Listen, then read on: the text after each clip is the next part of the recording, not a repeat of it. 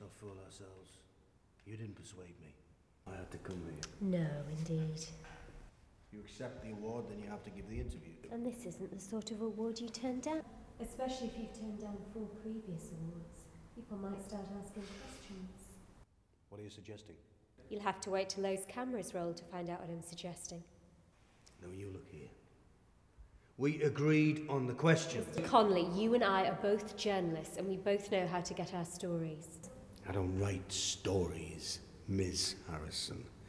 I write about the truth, something your 24-hour gossip-churning hacks will never appreciate.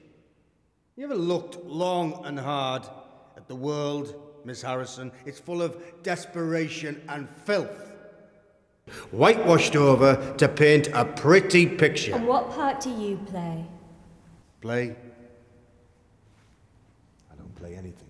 You just write about the truth? Your life is a curious story. You changed overnight. They say when Joseph Connolly was a young man, he had everything a young man could need. In fact, when Joseph Connolly was a young man, he was a conceited man indeed.